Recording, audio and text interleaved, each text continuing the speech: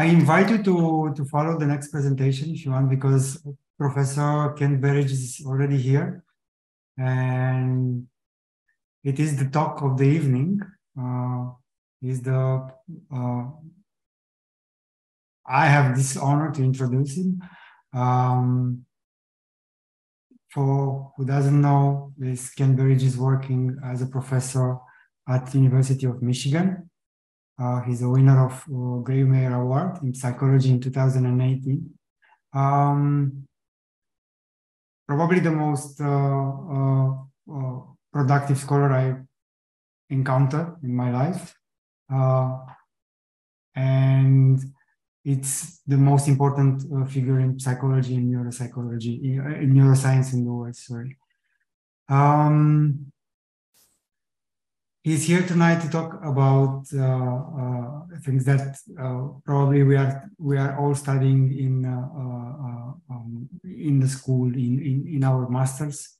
So, but what we can say for sure is that in his laboratory, his main focus was on how the pleasure is generated in the brain, what causes addiction, and can emotion ever be truly unconscious. So his talk today will be about addiction and pleasure, bringing to our attention his expertise and years of research in these topics. So Professor Ken Berridge, you have the floor. Thank you very much, Florin. You were far too kind to me in that introduction. I hope you're all enjoying a great conference so far, and I'm really glad to be able to join you in this way. I'd like to talk about what we know about brain mechanisms of pleasure and desire today, and what the implications that has for understanding addictions and some related disorders. Let me first try to share my screen.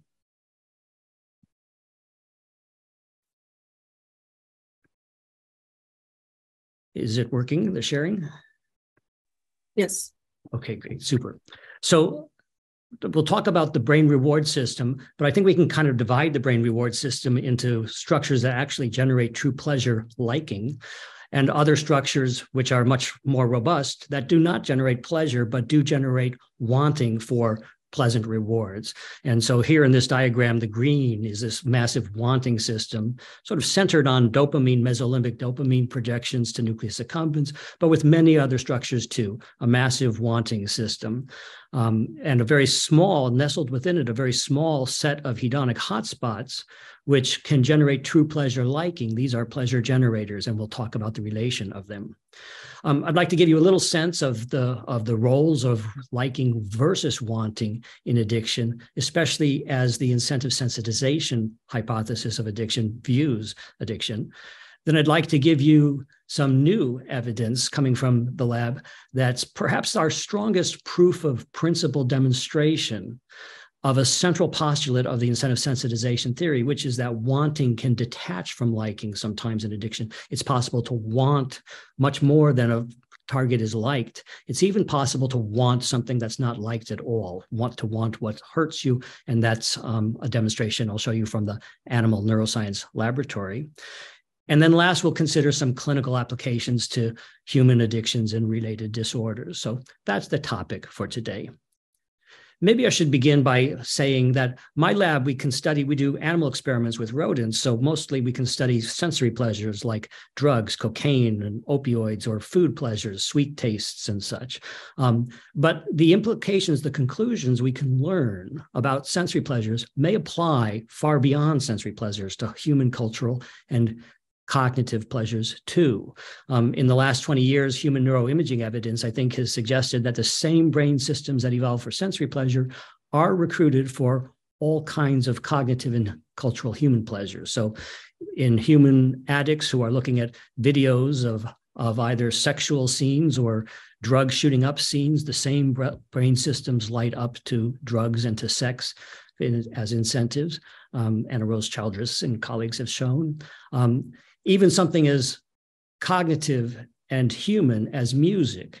A McGill study of music students at McGill University in Canada who asked music students to pick their very favorite music that they listen to that gives them chills of pleasure. And as they listen to it, it lights up brain systems like the nucleus accumbens, the mesolimbic dopamine target, not just cortical systems, but the mesolimbic nucleus accumbens that evolve for sensory pleasures.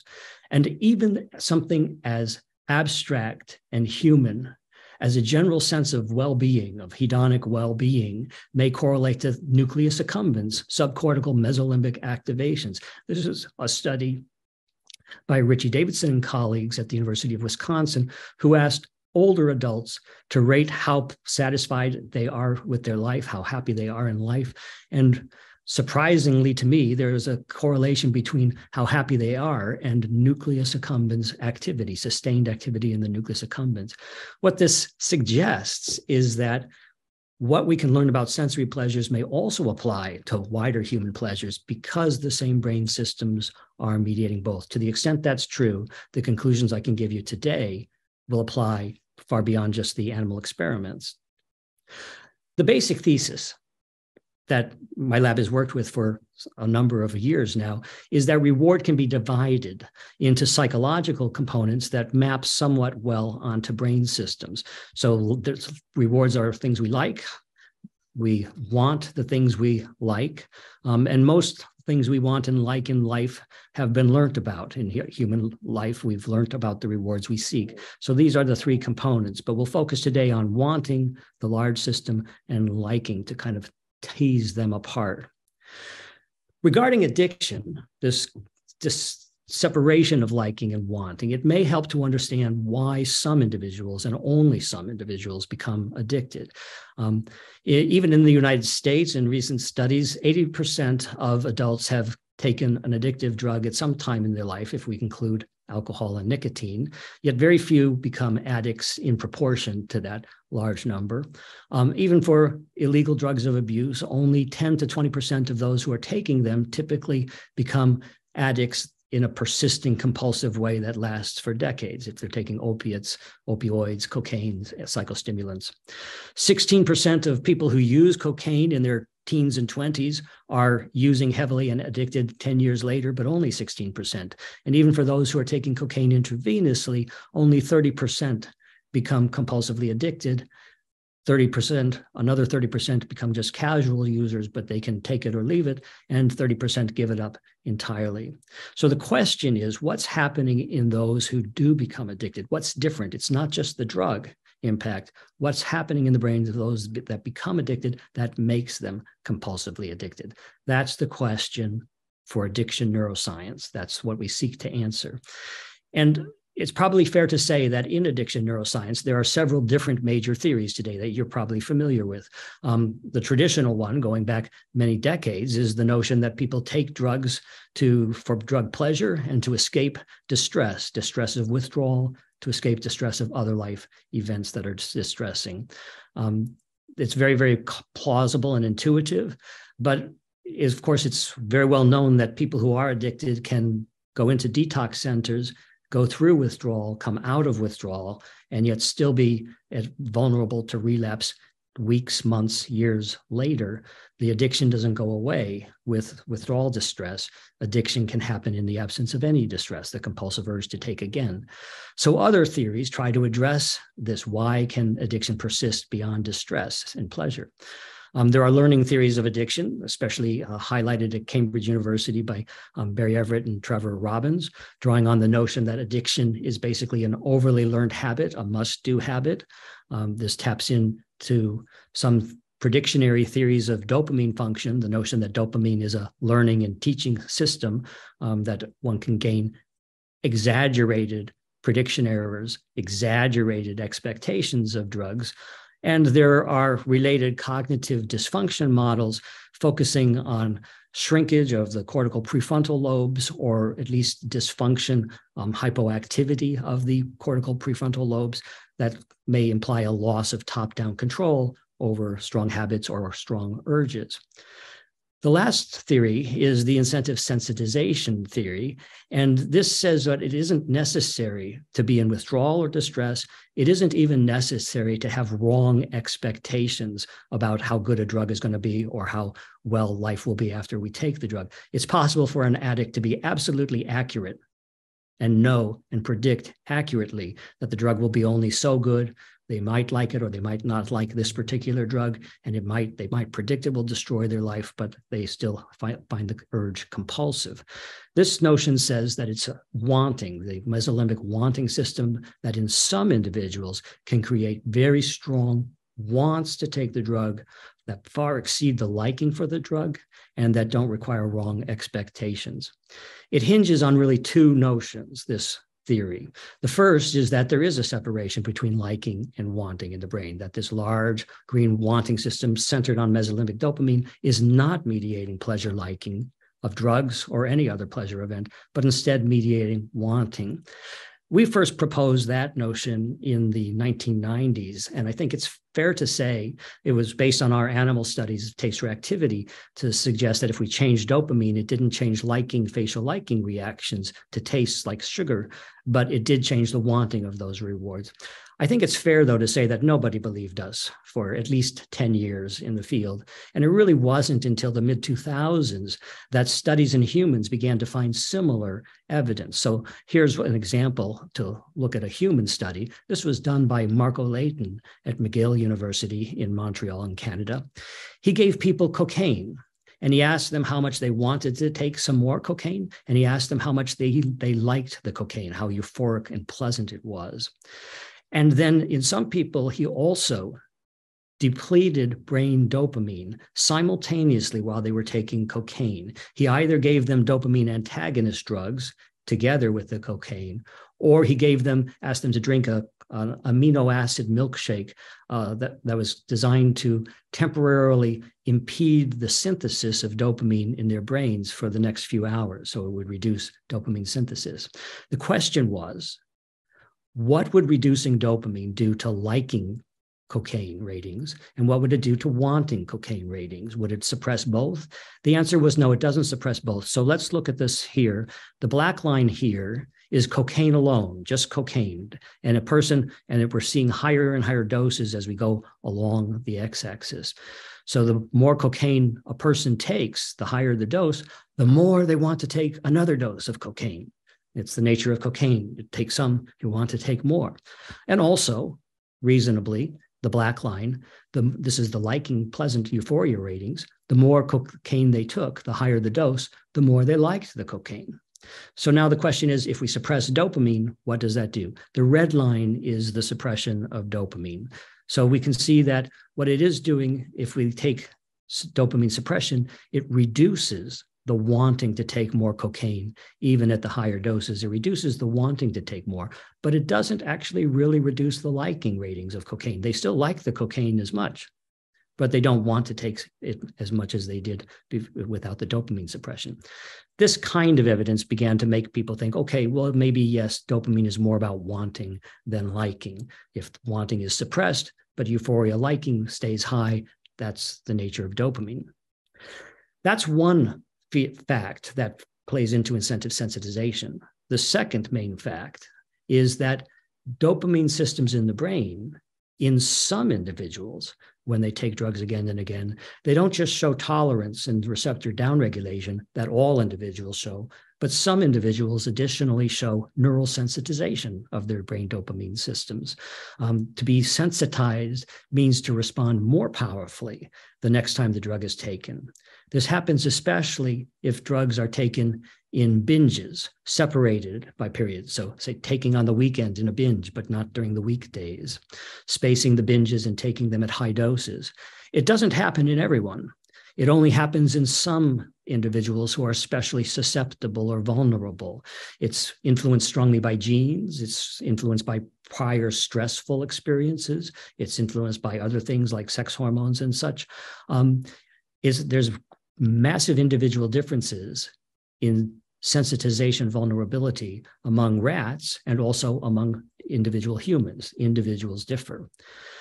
Another thing about sensitization is that when it happens, if it happens in an individual, if a person then stops taking the drug, things like tolerance and withdrawal eventually go away in days or weeks if we stop taking a drug. But sensitization doesn't go away, even if we stop taking a drug for weeks. Instead, if anything, it can grow stronger. This is sometimes called incubation of craving, the growth of craving urges over a month or so of not taking a drug.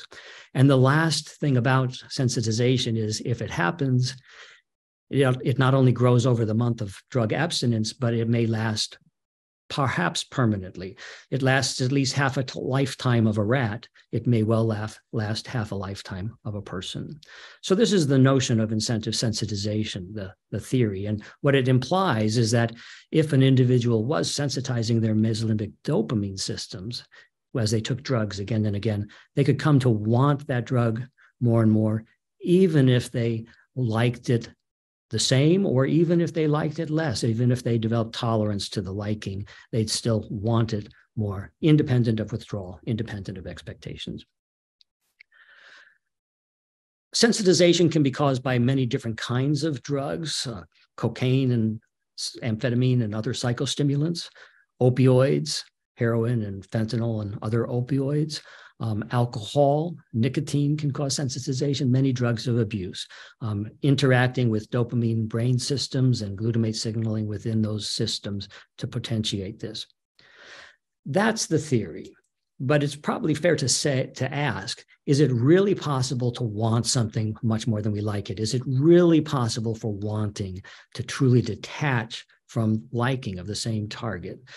And that's where some new evidence comes into play, because we've been wanting in our lab to get control of this wanting process. And in addiction neuroscience, I think we now pretty well have a number of ways to change the intensity of wanting by manipulating mesolimbic systems. But what we do not understand in addiction neuroscience, I think yet, is what controls the focus of wanting, the target, the particular target, the direction, and the width or narrowness of the focus. You and I in daily life, we want different things at different moments. When we're hungry, we want to eat. When we're thirsty, we'd like a drink. At other moments, we want something else. The focus of wants changes. In addiction, one thing may become more enduringly wanted and wanted above others. What's controlling this focus and persistence? That's why we're now recently recruiting the mesolimbic system, but not necessarily turning on the dopamine system directly, rather turning on amygdala systems that may focus through learning, focus motivation on particular targets. We're using optogenetic stimulation in the amygdala, central nucleus of amygdala, and we compare that laser activation of amygdala neurons with sugar or cocaine or pain, and you'll see what happens here. We're using the amygdala in order to recruit this entire mesolimbic system, but in order to focus it on a one learned target and make that sort of an addictive pursuit of the one learned target. The amygdala is able to recruit the mesolimbic dopamine system to create urges that are focused in this way, as you'll see. It's basically done, I'm sure most of you are familiar with optogenetics, but basically it's been done by putting a micro injection, a tiny droplet of a virus into the rat's amygdala on both sides. The virus contains a gene for channel rhodopsin. It's an opsin, like in our eyes, there are opsins. Opsin molecules, if light strikes them, the molecule changes shape and can open sodium gates or other ion gates. Channel rhodopsin will do that if light strikes it. The droplet of virus in the amygdala cannot spread outside the amygdala. The virus can't spread, but it can infect the amygdala neurons. And those neurons will start to sprout photoreceptor molecules, the channel rhodopsin molecules. Then blue laser light can activate them and make the neurons fire. This is what the rats look like in the situation. It's a painless head cap. These are the optic fibers that are going into their amygdala, but we can then connect them up. What does it do psychologically? Well, let's see. This is a case of a rat who has a chance to avoid a nasty event, a painful event. This is a shock rod in this chamber, and the rat does not have to touch it. If the rat voluntarily touches it, it'll get an electric shock from this rod, but it doesn't have to touch. A normal rat will touch once or twice and then stay as far away as possible. And show an anti-predator behavior, such as this ground squirrel, this mother ground squirrel here in California mountains is showing to this rattlesnake who's approaching her burrow. The rattlesnake wants to get into the burrow to eat the pups, the newborn pups of the mother, and the mother is kicking sand in the rattlesnake's face. It's an anti-predator behavior. Rats will do this to a shock prod, and they can actually bury the shock prod, defensive burying. Let's see a normal rat. And also, let's see a rat who has channel rhodopsin laser activation of the amygdala paired whenever the rat gets within a centimeter of this rod, this laser comes on. Let's see the two rats. Here, first a normal rat. This is a normal rat. Here's the shock rod. Got a shock. It's one more. It was curious, but now it stays as far away as possible. She's against the far wall, and she's kicking sand towards the rod. Here's a laser rat with the amygdala activation. She gets a shock, but she comes back to the rod. She's fascinated by this rod and is nibbling on its base that shocked her. And she is hovering over it, seemingly fascinated, gets another shock on her paw. She can get another and another. Rats will get, in a 20-minute session, they will shock themselves 10 times, 15 times, sometimes 20 times. Then we take them out if they shock themselves 20 times, but who knows how high they would go. This is a incentive motivation attraction that pulls the rats to the rod. If we say to the rats, well, we'll make you safe, it's not a defensive reaction attacking the rod. If we say, we'll make you safe, we'll put you on this other side of the safety barrier, so you don't have to even see this rod unless you stand up on your hind legs. You're safe. Will the rat climb over it to reach the rod? If the rat does climb over it, we'll bring it gently back and replace it again if it gets a shock on that side. This is what happens. These laser rats will cross in a 15-minute session. They'll cross 5 to 10 times, and every time they cross, they get shocks. We'll bring them back safely, and they cross again. We bring them back safely. They're actively seeking out this rod that shocks them. Is it that they're seeking laser? Is that what they seek? And they're willing to pay a price of shock? I don't think so, because if we use a dummy rod, an identical rod, but it doesn't give a shock, it's disconnected, and we pair laser with the dummy rod, the rats are not attracted to the dummy rod. It's not the laser itself they seek, it's the laser's transformation of the perception and evaluation of this shock rod that shocked them. Why is that happening? What's happening in their brain that makes that possible? Well, at the moment these rats are attracted to the rod, what lights up in their brain isn't just the amygdala that we're stimulating, it's also the entire mesolimbic system. This is a map of FOS activation. The CFOS gene transcribes into FOS protein, a metabolic step that neurons, when they're metabolically activated, engage in this early immediate gene. And it's activated in the dopamine neurons of the ventral tegmentum and the substantia nigra. It's activated in the targets of the dopamine neurons in the nucleus accumbens and in the orbital frontal cortex and insula. It's a reward system mediating attraction to the rod, the shock rod. It's not that the rats want laser, we've said, because they're not attracted to the dummy rod very much. And if we ask them, well, we'll throw away all rods. Let's just say you can touch this other little water spout here and you'll get laser. Touch this other spout, you'll get nothing. No shocks, no shock rods. Will the rats self-stimulate? 1 or 2 rats does self-stimulate, but most of them hardly at all, and some not at all. But all of them were attracted to the shock rod when the laser was paired with the shock rod. So it's transforming that specially. It's not just adding a laser value. This is wanting something that has no liking at all, wanting what hurts you. But of course, real addictions, they're things we do like, at least to begin with. So what happens? Things like cocaine, things like perhaps sugar, to those who believe in sugar addictions or food addictions. What happens if we put the laser on something like cocaine or sugar? Here's a rat who has a choice. She can earn painless intravenous infusions of cocaine by poking her nose in this hole. Or she can earn, and if she earns that, she'll also get laser paired with the cocaine. If she pokes in this hole, she'll get sugar pellets, sucrose pellets, and no laser. That's for that group of rats. We'll take a second group of rats, give them the same identical choice, except for these rats, the laser is paired with the sugar pellet. When she pokes in this hole, they get sugar pellets plus laser. If they poke in this hole, they get intravenous cocaine, but no laser. What's it like in this situation? Well, here's a clip of the rats doing it. They have intravenous cocaine tube here and an optogenetic protection tube here, and they can poke in and make their choice and get the rewards either paired with laser or not. But what are the results? This is the group of rats that had laser paired with sugar, but not with cocaine. So they can earn laser plus sugar pellets or intravenous cocaine all by itself. And what happens is they seek only the laser and sugar pellets. They become sugar addicts. They ignore intravenous cocaine. There's nothing magic about intravenous cocaine when it's pitted against sugar with this amygdala activation. The sugar becomes the addictive target. For the other group of rats who had the laser on cocaine, they become cocaine addicts and they ignore sugar. They don't pursue the sugar. Ordinary rats, control rats, who have the lasers but who do not have channel rhodopsin in their amygdala, they have an inert virus that has no photoreceptors. They choose equally. A little sugar, a little cocaine, why not? They're both available, why not take both? It's not the cocaine or the sugar that makes the addictive feature, it's the transformation in the brain that makes this rat a sugar addict and this rat a cocaine addict, willing to pursue these things.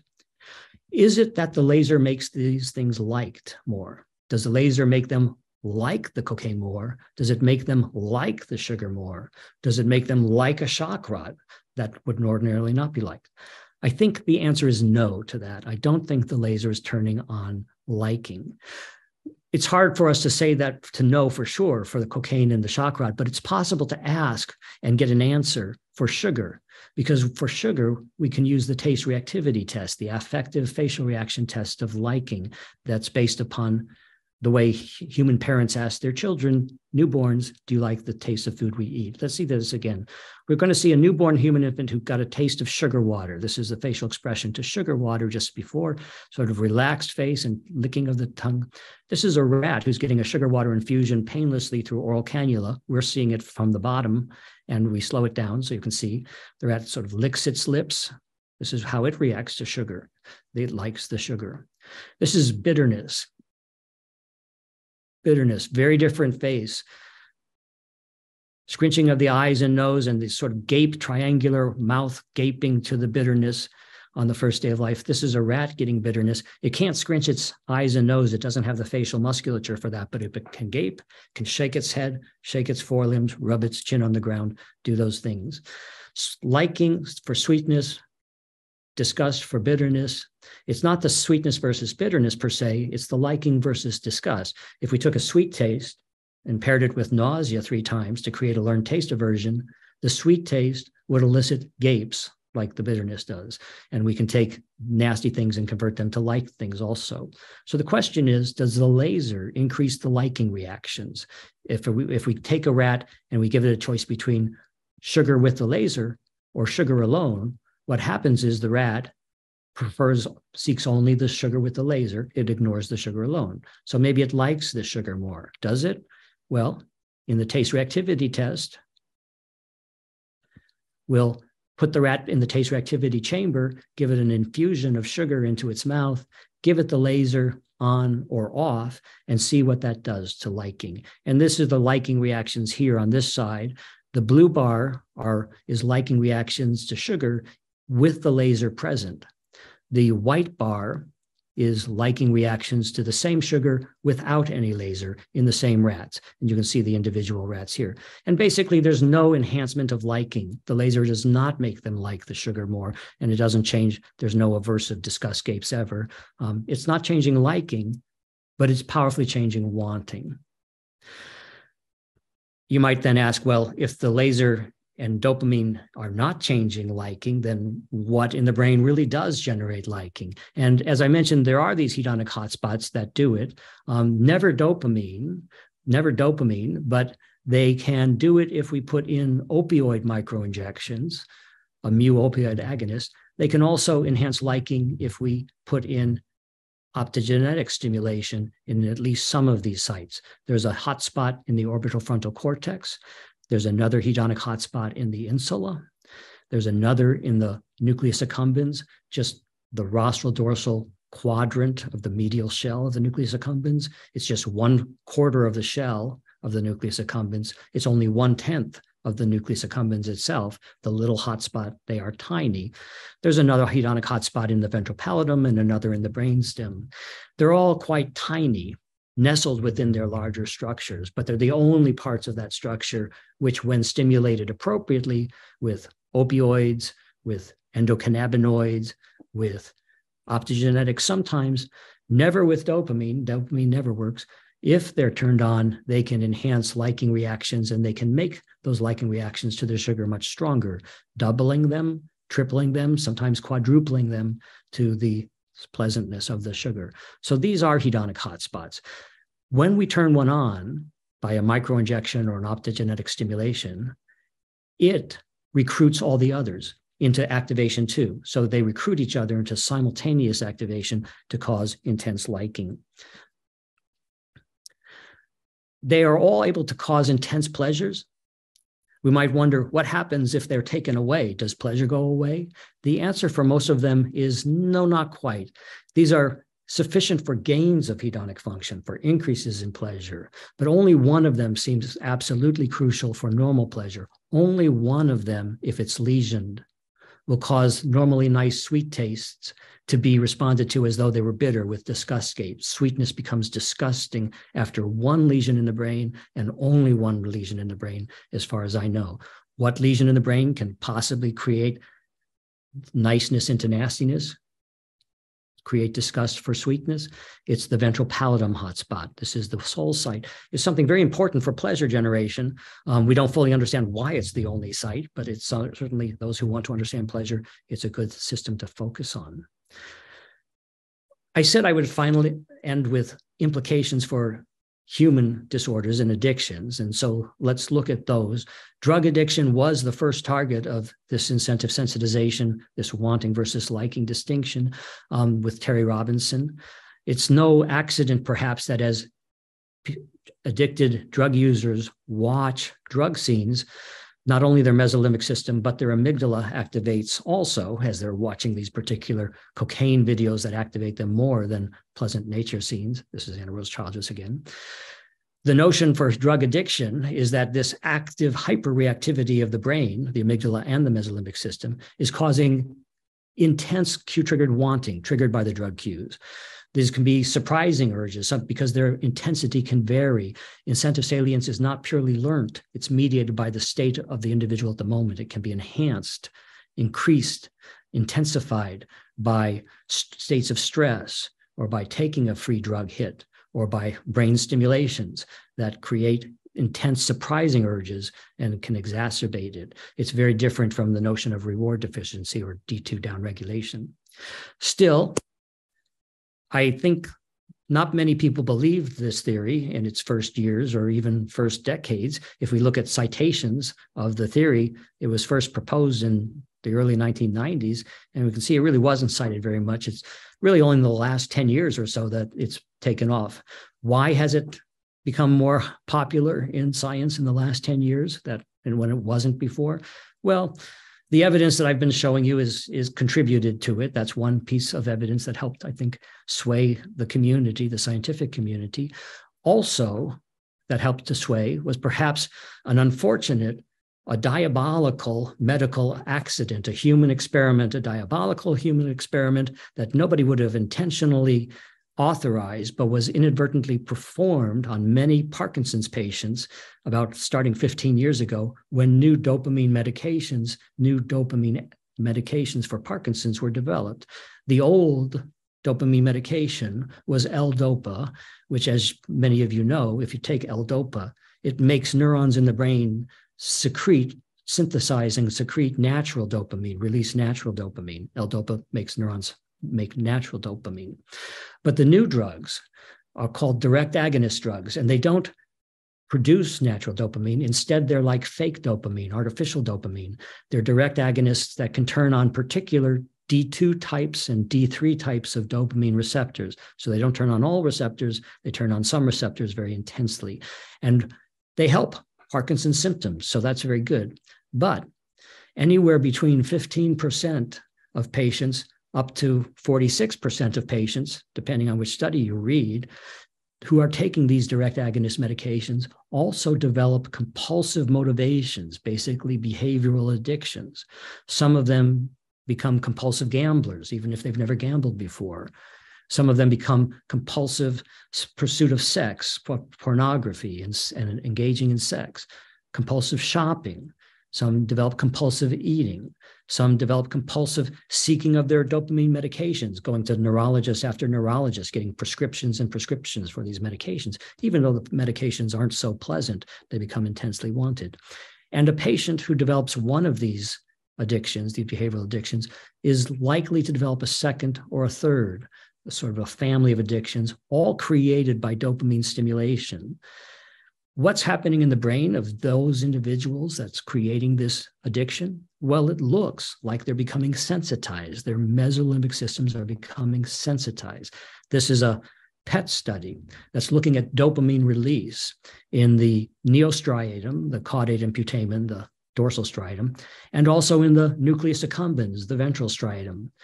Every one of these patients, blue bars and red bars, every one of these patients is taking a dose of L-DOPA to make them release dopamine. They're all taking the same dose of L-DOPA, and they are all Parkinson's patients, blue and red. So what's the difference? Well, the blue bars are Parkinson's patients who have these behavioral addictions, these compulsions. The red bars are Parkinson's patients taking the same medication who do not have the behavioral addictions. It's clear that those who have the addictions are releasing more dopamine to the same dose of L-DOPA than those who are not. To release more dopamine is to basically become sensitized. That's what rats will do if they're sensitized, getting amphetamine again and again. The sensitized dopamine system will release more dopamine after sensitization than it ever released to the same drug at the same dose before. So these authors conclude that their results are consistent with the hypothesis that neural sensitization in these individuals, vulnerable individuals, is causing pathological incentive salience or wanting to be attributed to gambling or to other things. That's artificial stimulation of dopamine systems. How about endogenous, spontaneous behavioral addictions? Well, if you had asked me 10 years ago if behavioral addictions were likely to involve dissociations of wanting and liking as drug addiction may, I would have said probably not, because we knew how drugs could sensitize brain dopamine systems. We knew something about the cellular molecular mechanisms. And how would that happen in the absence of drugs? How would it happen spontaneously in individuals? Well, I should have remembered that it has long been known. My colleague Terry Robinson here at Michigan showed in the 1990s that it's possible to sensitize rats' mesolimbic dopamine systems, sensitize their dopamine systems without giving them any drugs, simply by a serious stressful experience. Undergoing a stressful experience a few times would cross-sensitize, so they'd show a sensitized enhanced dopamine release to drugs if they were ever given the drugs.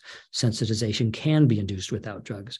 It is possible that in some vulnerable individuals, spontaneous sensitization may be springing up. Is that happening? Well, it's not for me to say, but there are people who are doing neuroimaging studies and finding sensitized hyperreactivity of brain limbic systems to gambling cues in those who are gamblers, or to foods, to those who are compulsively eating. So the notion of food addiction has been proposed by some people, including my colleague at Michigan, Ashley Gerhardt, based upon this kind of hyperreactivity. The notion that some individuals who are showing compulsive sex and pursuit of pornography to the extent that it disturbs even the young men, the individuals themselves, so they seek out a psychiatrist and ask for help. Some individuals are showing limbic hyperreactivity, mesolimbic hyperreactivity to these sex cues as though they were sensitized, leading some authors to suggest there is sex addiction in an intensive sensitization sense. And others have suggested that in gambling too, this may happen, a sensitization endogenously springing up. Are these correct explanations? I don't know. It's not for me to say. It's for people who are doing neuroimaging, perhaps some of you who would be able to say more clearly, but it's a hypothesis on the table and there is some evidence to support it.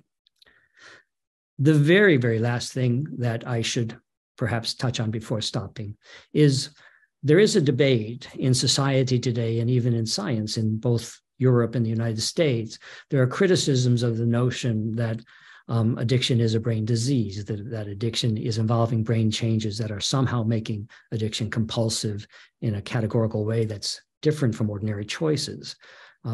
That's been criticized, this notion that addiction is a brain disease. Yeah, although it's meant to reduce the stigma somehow, there are problems with it. So critiques are such that many people who are taking drugs and even addicted to drugs may not feel they have a disease. They have a drug problem, but not a disease. The brain systems that are causing wanting, compulsive, sensitized wanting and addiction are the same brain systems that mediate normal wants for food, for loved ones, for other rewards, natural rewards in life.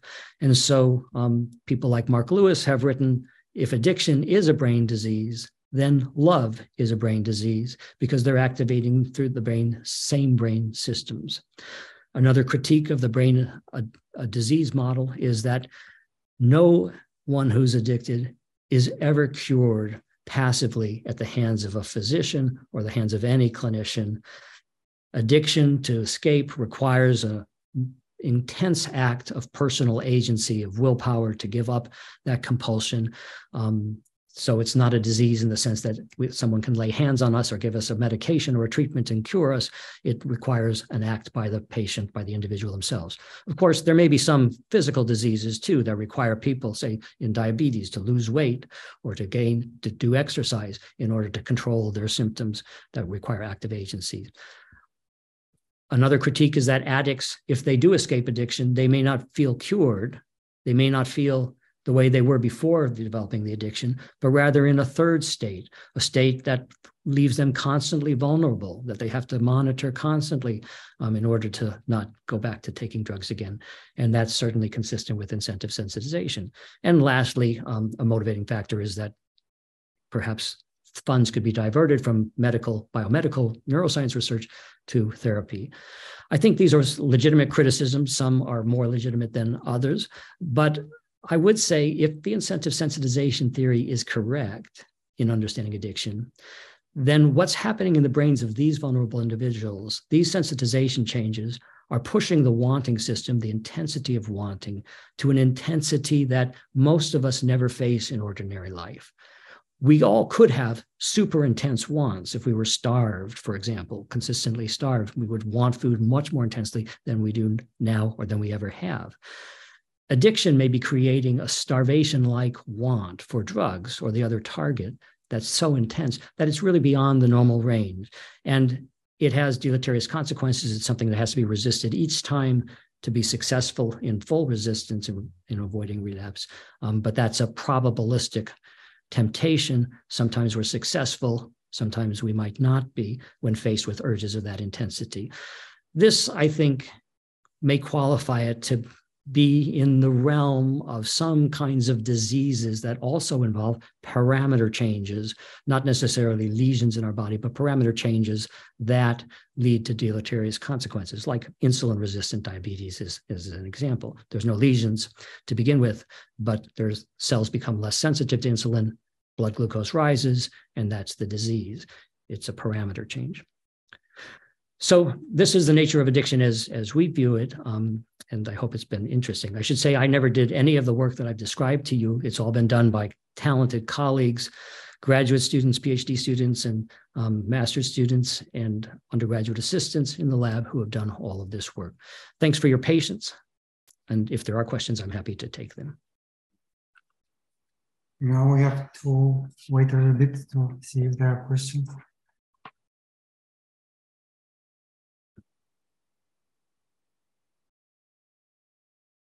There is one from an anonymous attendee. What is the probability of rats' behavior replicating to humans? And second one, can we access? No, we cannot access this recording yet. What is the likelihood that conclusions from the rats experiments do? What is the probability that of the rat behavior to be replicated to human? Well, it's always an open question, an empirical question, right? But what I would say is that the distinction between wanting and liking, the notion that dopamine was mediating not liking, In the 1980s and 90s, when I started, I thought dopamine was pleasure liking. I hoped to find evidence to support it. We couldn't find it in the rats, and we found evidence only that dopamine was mediating wanting. For 10 years after that, no one believed us, really. A few people did, but most of the field didn't. And some people would say, well, maybe in rats, dopamine is wanting, but in humans, we know dopamine is liking. 10 years later, people like Marco Leighton started to do the dopamine experiments where you suppress dopamine but give people cocaine, change their wanting but didn't change their liking. Similarly, Parkinson's patients who have low dopamine when they're not on medication, if you give them tasty ice creams and ask them to rate the pleasure of them, normal pleasure, liking in the absence of dopamine. In the 2000s, the human evidence began to follow and confirm the rat conclusions. This has happened a couple of times. So I think, it's always an open question whether a particular conclusion will transfer from rats to humans, but it has several times. It's just that the human evidence is sometimes slower to accumulate, and people have to know what they're looking for. They have to know the potential separation of wanting versus liking in order to find it in humans. Finally, that was done. Okay. From host, we have questions? No? Then we would like to thank you so much for your presentation. It was unbelievably important for us. And there is one more question in the chat. Sorry to interrupt you. Yeah. Well, yeah. What is the impact of the current findings of desiring things without consciously liking them on our belief in the free will? I think that's an excellent question also. There is evidence that I haven't talked about that even in humans, ordinary adult humans, it's possible to trigger wanting urges that don't necessarily rise into consciousness. They can, but they don't have to. It's as though the consciousness of a want is somewhat separable from the generation of this incentive salience process. It can be translated into consciousness under certain circumstances, but in other circumstances, it might act alone. This is still a controversial issue. If it's true, it has implications for understanding the mind, that there can be unconscious emotions and motivations, very different from if we thought there couldn't be. And there may be certain situations where it plays out in behavior too, in addictions.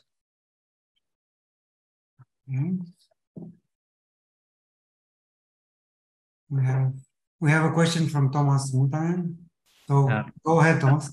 Thank you. Can you hear me? Because I have had problems with my audio. Okay, great. Thanks for a very fascinating talk. For me, I mean, especially the fact that you could actually make the rodents want something that is clearly like unpleasant. That was really, that's quite remarkable. And for me, definitely something new.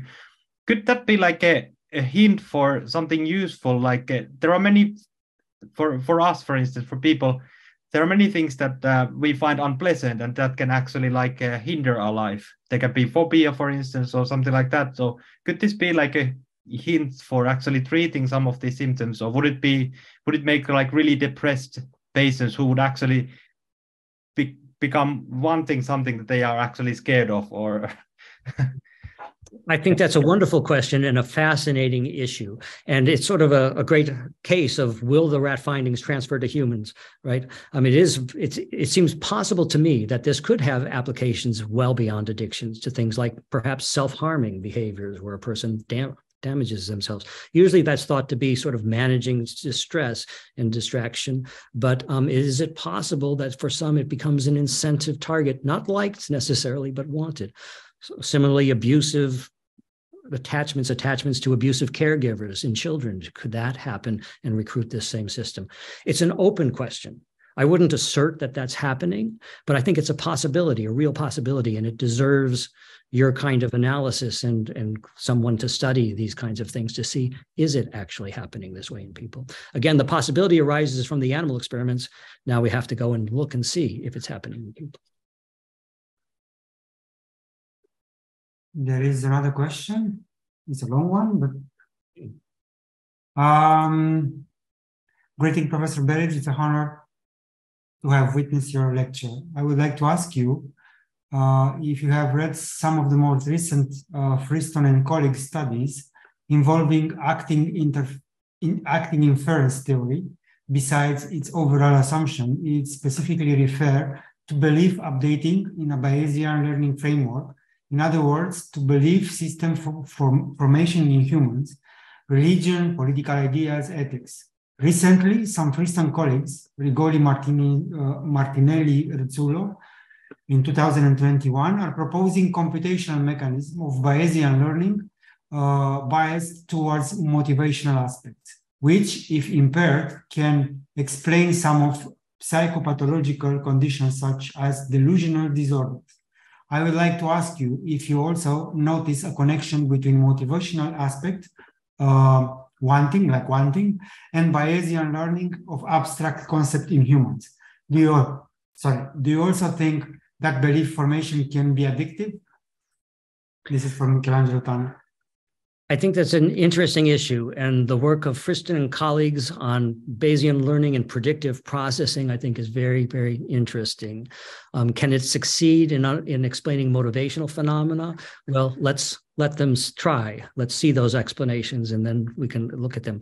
I do think there are limits to predictive processing and Bayesian learning explanations applied to motivation, such as we've looked at here today. So, for example, in the shock rod case, I think the rat is predicting accurately that this rod will shock it. And the shock is actually part of what's generating the mesolimbic systems to become attracted to it. It predicts it accurately because it does not get attracted to the dummy rod, where it could get the same mesolimbic activation, but not the shock. It only predicts, it only goes. Now, if it does not like the shock, and we don't think it's liking the shock, then it has a prediction of an aversive outcome, yet it's positively motivated to this aversive outcome. I'd be fascinated to hear the Bayesian explanation of that. I have never heard one so far, and we'll just have to wait and see if there ever is one. Okay. So with this question, we close the first day. Thank you, Professor, again. Thank you for being here. It was an honor for us to welcome you. Well, thank you so much. It was a pleasure to join you, and I wish you all luck in the rest of the conference and afterwards. Thank you. Thank you a lot. So for everybody else, see you tomorrow. We start tomorrow at 9 o'clock in the morning, Bucharest time, 8 Rome time. It will be a very interesting presentation tomorrow morning. I can only encourage you to come. Omer Vandenberg will talk about symptoms and the body. He will explain the relations about it.